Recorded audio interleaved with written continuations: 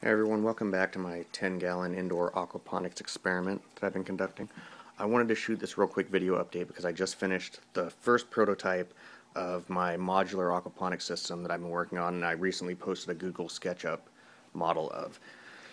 So I fabbed up this box, and I think it looks pretty nice in comparison to the system I'm using now, which is, there's a lot of mess. The plexiglass I use is covered in glue, and there's large pipes going into a pickle jar. Just not very aesthetically pleasing.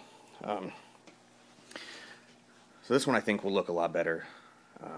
I've tested it all out. Everything's watertight and works. The auto siphon and media guard and the box itself. There will be the water inlet and the standpipe, the bell siphon, and then the pump that's housed in there. It's all a nice coat of white aquarium safe paint on it, and it's pretty much ready to go. I just got to clean some Hydroton and get it up and running. So I wanted to show you guys that. And then as far as the experiment is going with cycling the tank, getting this ready, everything's good. The tomato plants are sprouting up pretty nicely, and the fish are still alive. And as far as water quality, ammonia levels have dropped a little bit. Nitrite is spiking, and that's about it.